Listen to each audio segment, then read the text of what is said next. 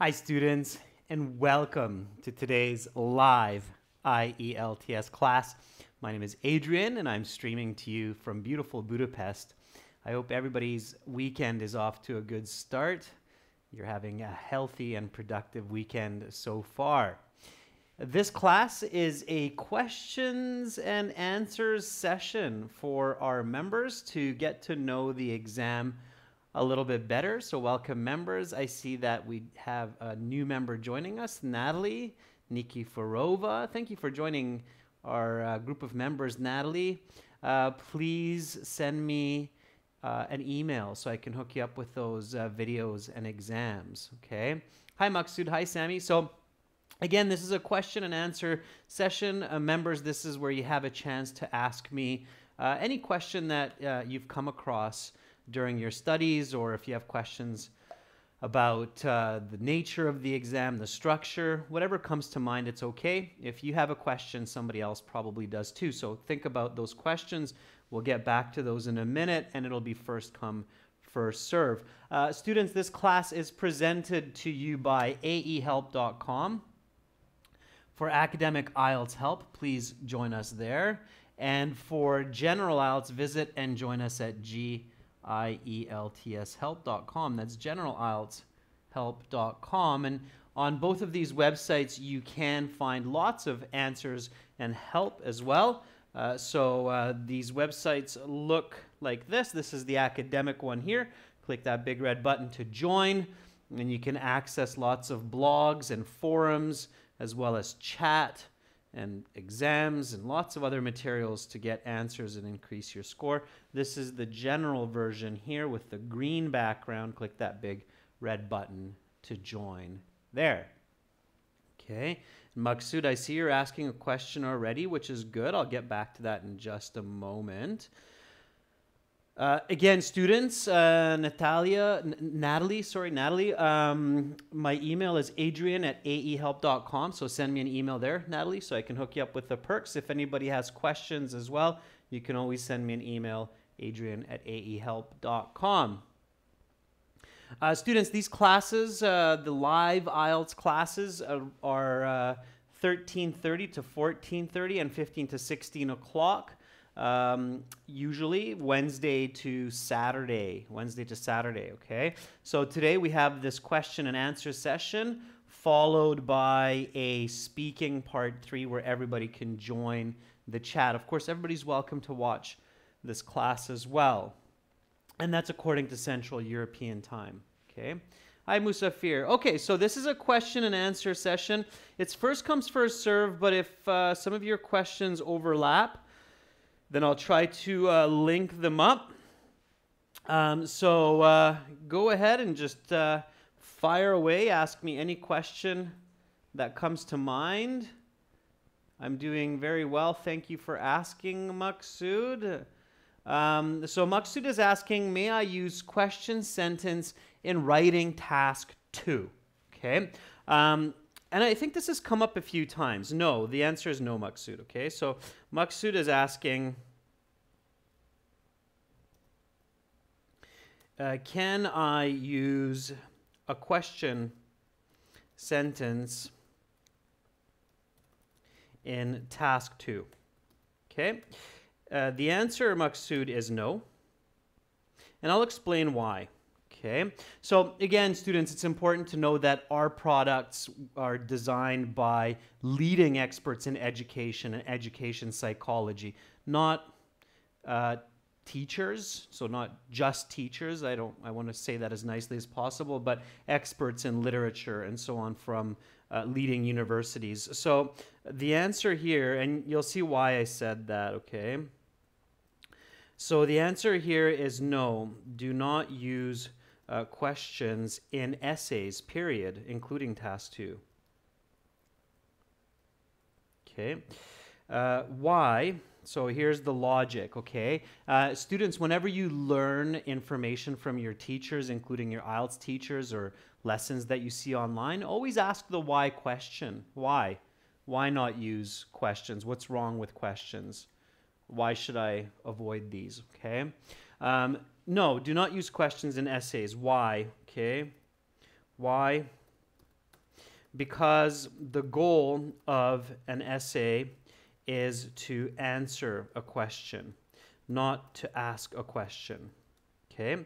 Task 2 is a persuasive essay, like many essays in university. A persuasive essay seeks to convince the reader of a position or an argument. So this is the science of writing, as a couple of our members very cleverly realized that this is the science of literature and this is the science of writing. So persuasive essays, persuade means to convince. It's another way to say convince. And task 2 seeks to convince the reader of a position or an argument. When you ask a question in an essay, it usually weakens your persuasion. Okay? Because the reader will come up with their own concepts. If their ideas differ from yours, the essay will become awkward. Okay? So,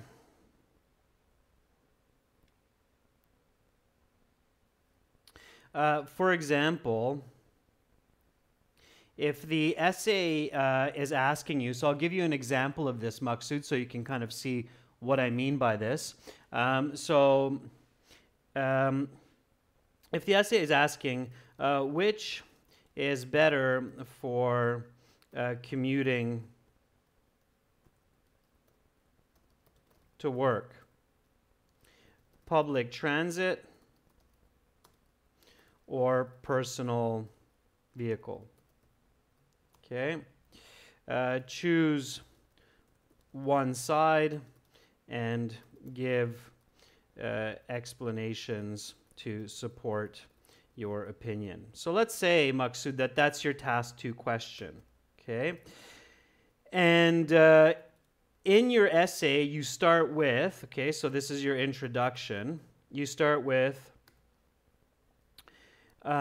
what is better? So let's say you do a paraphrase and you paraphrase it as a question. You say, what is better, to go to work and back, one's own car, or mass transit? This is an important question.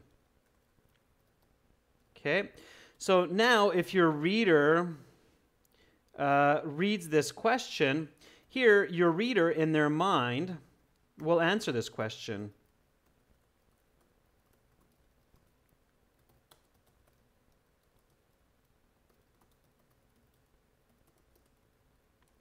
Okay, so you have to think about your audience. Your reader's going to say, oh, I think a car is better because that's what I use, and da-da-da-da-da. Okay, now if you're going to argue for public transit, you've created a difficult situation for yourself.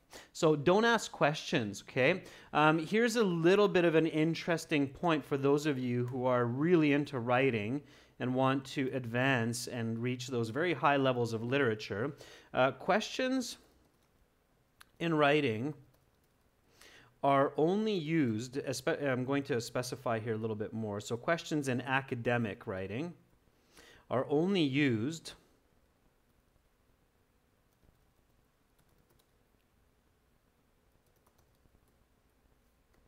in business as well when the answers may be uncertain and we want the input of the audience. Okay, so when we're not sure about the answer and we are curious about what our reader might think, and we challenge our reader to think differently from what we explain, then we might include questions, okay? But this is not the IELTS. So again, in the IELTS, do not use questions in your essays. Okay? I know that was a very in-depth explanation for that, Maksud. But I hope that makes sense. Okay? So, and I can see, Maksud, you said, okay, I got it, right? You don't want to question your reader. Your goal as the writer is to answer the question, not to ask a question. Okay, cool. So, a lot of detail there, but it's a good one. It's a good question. Also, Maksud, a couple more with this one for a couple of similar questions that I've been asked. So this is in line with this. Also, do not use quotes for your introduction. Instead, use your own words. Okay? Again, it's another kind of a trick that some students try to use for the introduction is a quote from some famous person or translated from their own culture. It's not a good idea. That can be very confusing. Okay, so don't use quotes either. Don't use questions. Don't use quotes. Okay, your hook should simply be an interesting, short statement that catches the reader's attention using the topic. Okay. Natalie says, can I use idioms? Okay, that's a good question. So, do not use long idioms in your writing or speaking. Okay. So, for example, don't throw bricks when you live in a glass house. The first one that came to mind. It means don't be a hypocrite. Okay. All right. So don't use long idioms like that. Okay. Instead, use short idiomatic language like phrasal verbs, for example. Maja, welcome to our group of members. Send me an email after the class so I can hook you up with perks. Okay. So instead, use short idiomatic language like phrasal verbs. Okay, some of you might recognize this, like I live in the heart of Budapest, which means I live in the center of Budapest. Okay, so this is a short in the heart of, that's just a very short idiomatic expression. So short idiomatic language like phrasal verbs or like this example here, okay? That's fine, okay? Angelina, don't use a take-home message in task 1. You do not include an opinion in task 1, okay? I see that there are some other questions, members, and I'll get to those, but I said that I'll group similar types of questions. So questions that are focusing on writing, it makes sense for me to group them right now, okay? So, Natalie, does that make sense about the idioms, okay? And it's good to use idiomatic language, short idiomatic language in speaking and task 1 general writing. It's also okay in some places for task 2 general or academic, but do not use idioms in task 1 academic writing. Okay? Try to stay away from very colloquial language. Okay? All right? Okay. For task 1, so this question was from Angelina. Okay. Angelina, can I include a take-home message in task 1? And again, the answer here, Angelina, is no, because task 1 academic, of course, is an expository essay where your job is to report and explain what you see in the given graphic. Okay? You must not include opinionated language. Okay? So you can't say, well, it's probably because people liked bicycles more in 2010 that they used bikes more than cars. We don't know that they liked bicycles more than cars. The data is just showing that there's more bicycle use. Perhaps people wanted to become more fit, and not because they liked the bikes, but because they wanted to become fit that they used bicycles more. So that's just an example, right? We don't know that, okay? Yeah, so Angelina, you have to be very careful. Exactly. You have to be careful with opinionated language, okay? In academic IELTS, you don't have opinionated language. And that's one of the big ways, Angelina, that a summary is different than a conclusion. Conclusions usually include the opinion of the writer or some kind of ending to the story. A summary simply summarizes, condenses the information, and maybe reveals a piece of information within that. Okay? All right? Yeah, exactly, Angelina, exactly. Okay, I'm going to jump back because I saw there was some other questions as well, members, and I do want to respect the order of requests here. So I'm going to just hop back in the chat. Give me one moment. All right. So that's a lot about task 2. Again, on the websites, you can find a lot of information on task 2 as well. And of course, one way, students, to know what you're doing in your writing more accurately is use the editing service on the websites, okay? That's 6 cents US per word. So it's $9 for 150 word task 1 or $15 for 250 word task 2. And I know that's expensive in some countries, but that's the economic difference. Okay, so next question is by Roshni Kunte. Roshni says, while speaking with me, it always goes with because and cannot make sentence different.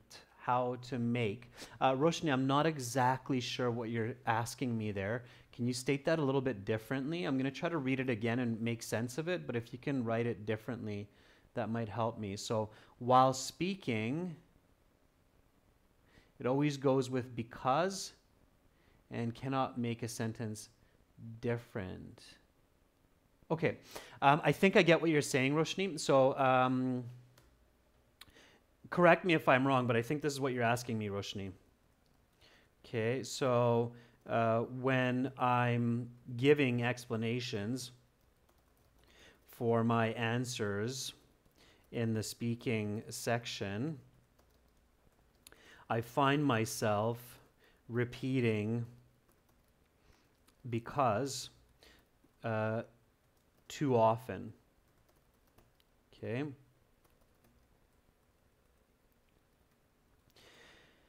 What can I do?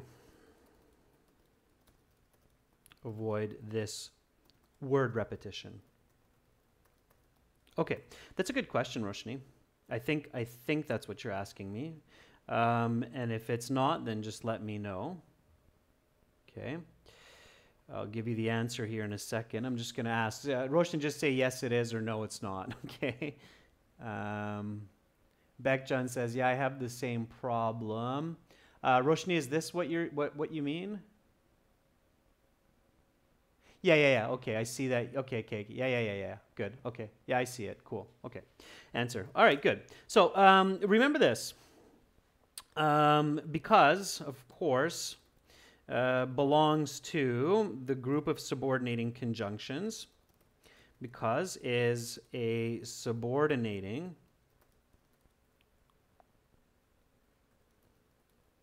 conjunction of cause plus effect. Okay. So yeah, absolutely, students. It's a really good idea to diversify your use of conjunctions. Okay, so it's a really, really good idea to practice and diversify. So what you need to do, so you need to diversify and practice your cause and effect conjunctions.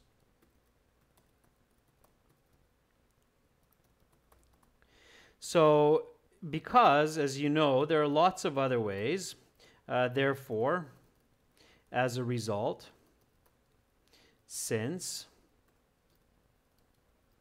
in order to, okay, just to name a few. Also, so this is step number 1, okay, and step number 2, as well, to make your language more dynamic, remember to shift the main clause and dependent clause around. Okay, so for example,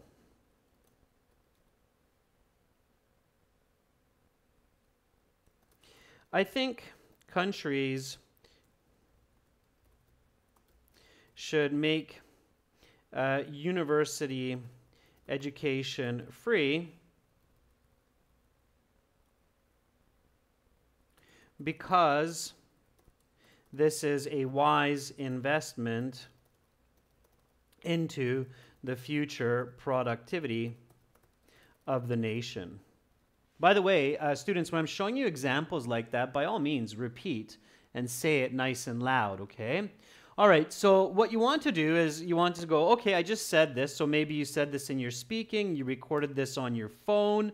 So now what you want to do is you want to change this, okay? So first we can just grab the connecting word because and replace it with one of the other subordinating conjunctions of cause and effect. So we can say, I think countries should make university education free since this is a wise investment into the future productivity of the nation. Okay? And then you want to change it again. So change it another time. Change it a second time. And this time switch the dependent and the independent clause. Okay? So what you can do is like this. Since making education, university education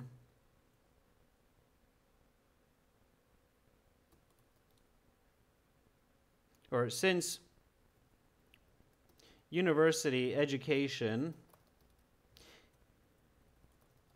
is an investment into a nation's productivity or future productivity, governments ought to make it free. Okay? And then go over all three of them. So repeat after me. Say it with me, students. Here we go. I think countries should make university education free because this is a wise investment into the future productivity of the nation. I think countries should make university education free since this is a wise investment into the future productivity of the nation.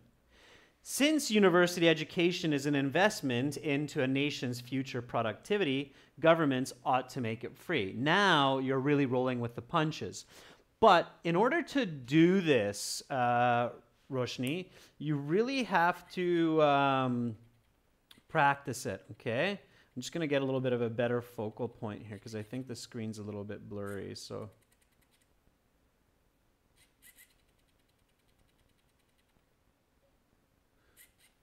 Just bear with me here, students. Okay, I think that's better.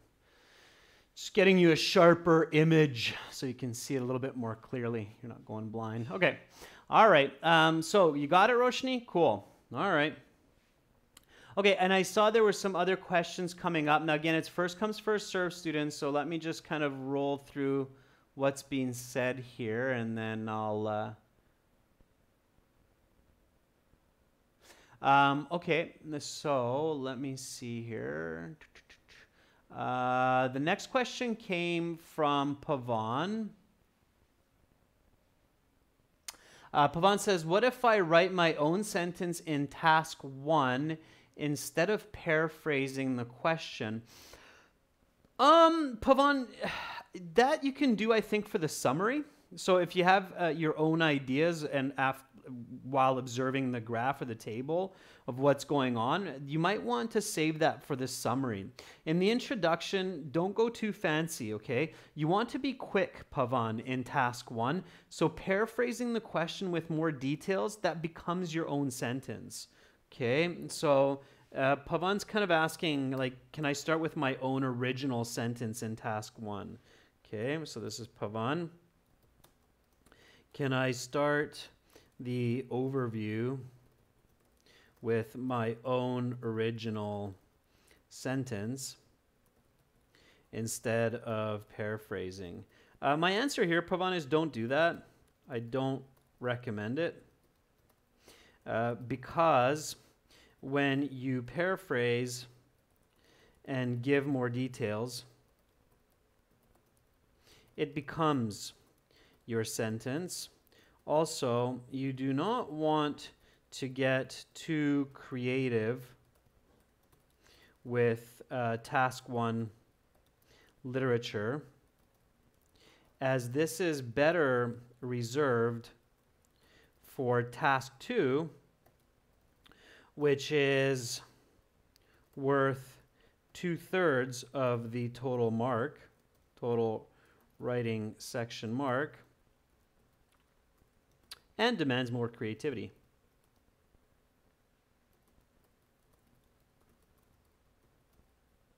Okay, so that's my answer for that one, Pavan. Just keep it simple, okay? Paraphrase, add the details, it becomes your own sentence, okay? Don't get too fancy.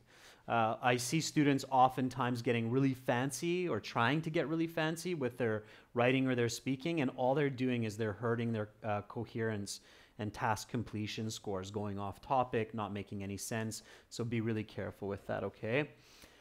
All right, Charlie Sen says, how to think in speaking part 2. Suppose the question is talk about a painting in your home. What is the painting about? When did you get it? And why do you like it? Okay, and then Charlie, I'm guessing that you're thinking, well, I don't even have a painting in my home. So what do I do? Okay, Charlie, that's a really clever question. And I think a lot of students struggle with this as well, where part 2 in the speaking, it's supposed to apply to any student, but sometimes it doesn't. Sometimes you're kind of the exception where you don't have a painting in your home, you're not into paintings, maybe you have other kinds of decorations, and what do? You have this question, okay? So Charlie is asking, how do I come up with a clever answer to part 2 speaking cue card if it does not apply to me specifically? And no, students, you cannot ask for a different card. Sometimes students ask me that, can I ask for a different card? No, you can't, okay? You have to deal with it, unfortunately. That's just the way it goes, okay? So if it does not apply to me specifically, okay, here's the answer, Charlie. You have to get creative, of course, and I know you know that, but how is the question, right? So you have to get creative. Here are a couple of ideas. Think of a famous painting like the Mona Lisa and pretend you have a replica in your house. Make up the rest.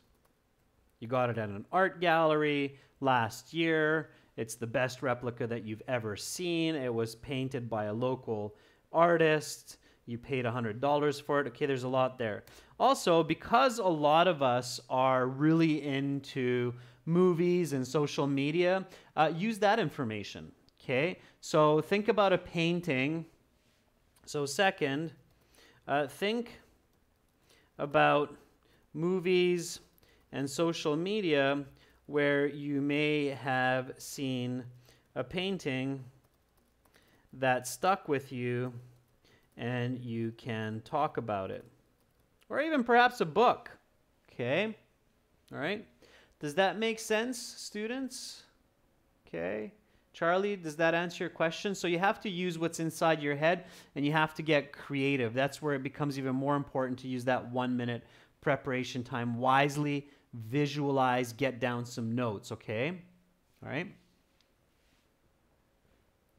Okay.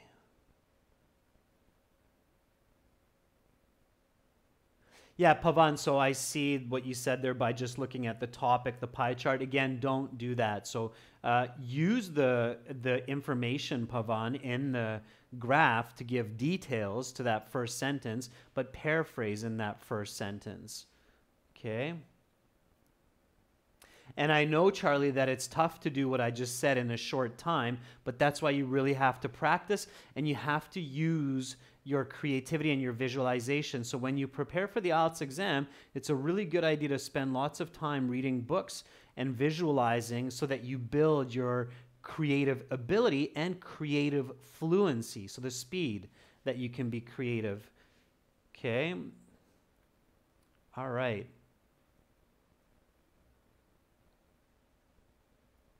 Okay, Maja is asking, hi, I'm new here. Welcome, Maja. I would like to know if in task 1 writing we can use experience. It seems that, for example, China experienced significant fall in its population. Yeah, absolutely. Absolutely. Yeah. Experience means experience has a broad definition, Maja. It doesn't just mean a personal experience, so what happens to me, but experience also has the meaning of occurrence or happening. Okay, it's a synonym for that. So you can, all right? Maja is asking, can I use the term experience in task 1 writing in certain contexts? Absolutely. So the answer here, Maja, is yes.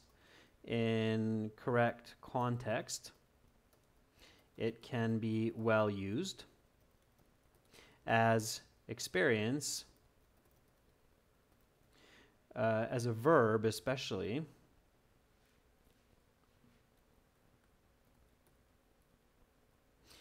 is synonymous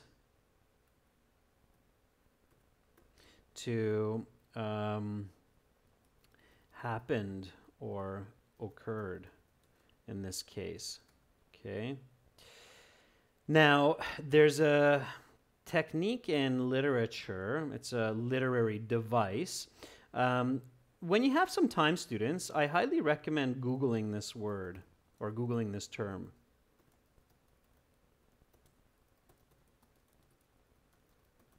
Okay, literary devices and examples. Okay, so do a little bit of a review on this. One type of literary device or example, and I'm sure you're familiar with many of these, especially if I were to tell you these in your own language. One of these is personification. It's called personification.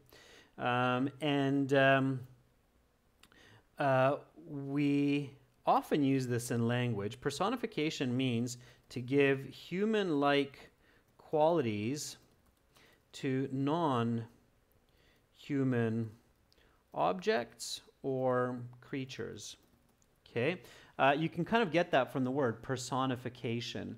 So when we say China experienced, it's somewhat of a personification. We're personifying the country of China as if it were a person. Does that make sense, Maja? So it's a type of personification. So if you write China experienced an increase in, okay, it's somewhat, it's not exactly, but it's somewhat a personification. All right, as well. Okay, hope that makes sense. Roshni is asking if anybody is interested in practicing speaking. Let me know. You can practice speaking on the websites as well. There's an option for that. It's student partner speaking in your My Student account. And I see Musafir says yes. Okay, Angelina, we discussed the summary already.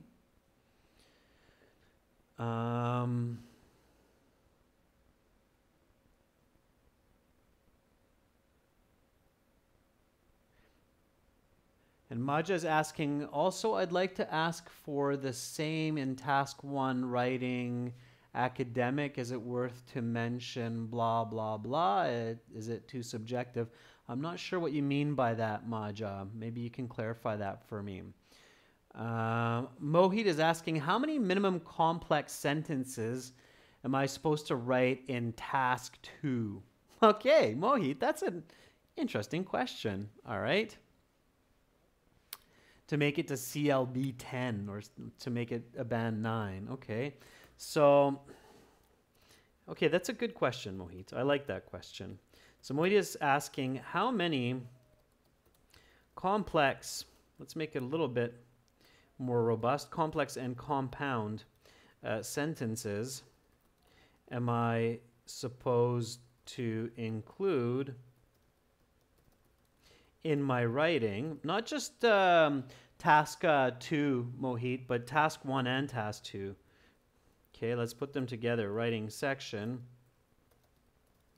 to be considered an expert user of English. Band 9. Okay, that is a really interesting question, Mohit. It's a good question. The answer? There is no specific number. Rather,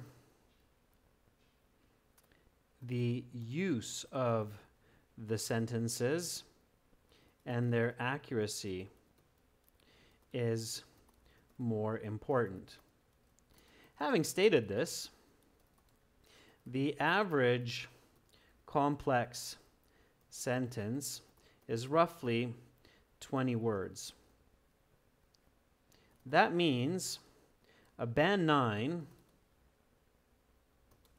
writing response will be about 220 words for task 1 and 310, let's say, words for task 2, roughly.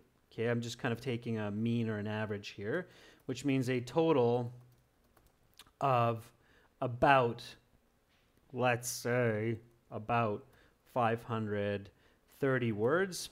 Okay, for simplicity's sake, it could be 520, which means that from this, if we divide 520 by, so I'm trying to create the logic for you here, Mohit and everybody, so you can kind of understand if you want to really wrap your head around it, how it works, okay? So 530, so it means you have about roughly, if you're using all complex sentences and compound sentences, you have roughly about 25 to 26 sentences. That's for both task 1 and task 2. Everybody with me so far in this kind of game of essay math? Are you guys kind of following me here of what I'm showing you so far? So, on the same page so far? Yeah? I don't want to lose you because then I'm just explaining this concept for myself. Okay? I think maybe some of you probably thought, oh, wow, I thought it was 150 words for task 1. Yeah, that's 150 words minimum, right? Minimum. 150 words minimum is not likely going to be a band 9. Okay, a band 9 student is very likely going to write more than 150 words. Okay, I've never really seen a band 9 task 1 that's only 150 words. Okay, and same thing with task 2. Task 2 is 250 words minimum. Again, a band 9 student, even a band 8 student, is very, very likely going to be over the 250 word mark. Just to give you a good idea of this, if you take the TOEFL exam, the minimum is 300 words for task 2. It's very similar to IELTS, and it's also 40 minutes. So in the TOEFL, they actually expect you to write 50 more words in the same amount of time. Okay, so let's say you have 25 to 26 sentences. Now a band 9, so let's take it one step further, band 8 to band 9 essay or writing section will be about 20 complex sentences and 10 simple sentences. If we really want to kind of technically pull this piece of the evaluation apart, you're definitely going to have a lot of complex sentences because most ideas that you're explaining in the expository and persuasive essay are better written as complex sentences because you're joining together the ideas with comparing them, cause and effect, right? Condition, addition. So all of those words that are used for these conjunctions like therefore, contrast on the other hand, furthermore, addition. So they're creating these complex compound sentences. Natalie, I'm sorry that your tablet's dying, but don't worry. This class is recorded, so you will be able to see the rest of it later. Okay. Sammy, I don't recommend using an idiom in the beginning of the essay. It's awkward. Just use your own language. Okay.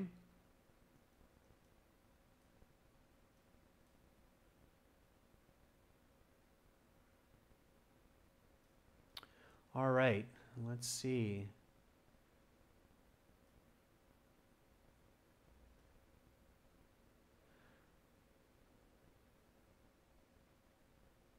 Okay, Roshni, contrast, same kind of concept as cause and effect. Okay.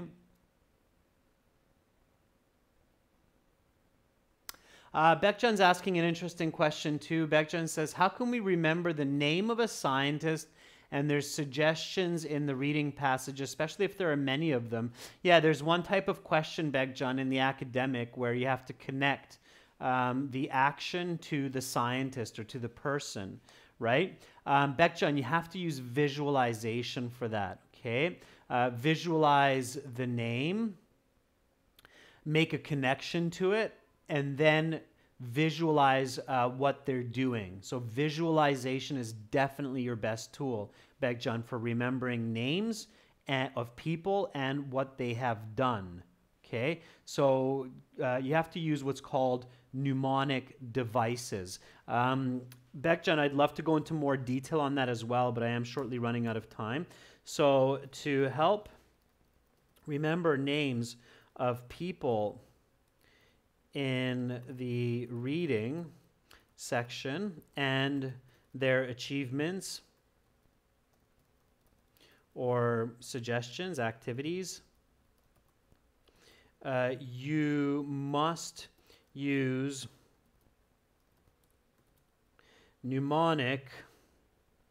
Never spell that word right with that silent. There we go. Mnemonic devices. Yeah. It's kind of memory techniques, okay? Memory techniques. And there's a lot of good suggestions for these memory techniques, or what's called mnemonic devices online. So just search for mnemonic devices.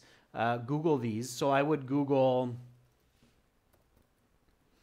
memory devices or mnemonic devices for remembering names. Okay, so Google that, Beckjohn, and you'll find lots of goodies for that one. Okay. All right, students, that's all the time I have for questions. I'm sure that you have lots more questions for me. You can always send me an email, and of course, I host these Q&A classes once every 2 weeks for our members. So, good questions. Remember, on the website, we've got forums as well and blogs that help to answer a lot of these questions. So make sure to visit us and join us on our websites at aehelp.com for academic IELTS. So that's aehelp.com for academic IELTS and gieltshelp.com for general IELTS, okay? Rahul Preet, General IELTS Task 1. You'll find that on our General IELTS YouTube channel, okay, which is General IELTS Help, or on our General IELTS website as well, okay? All right, hopefully, students, I will see you shortly in 30 minutes. We have a Speaking Part 3 class coming up. That class will be following yesterday's Speaking Part 2 topic about counterfeit products. So especially if you were in yesterday's Part 2 speaking class, then I highly recommend this one because it's connected to that topic. So you'll probably find it quite interesting. You're very welcome. Thank you, new members, for joining. I'll wait for your email so I can hook you up with your perks. Much love to all of you from Budapest. Bye for now. See you in 30 minutes.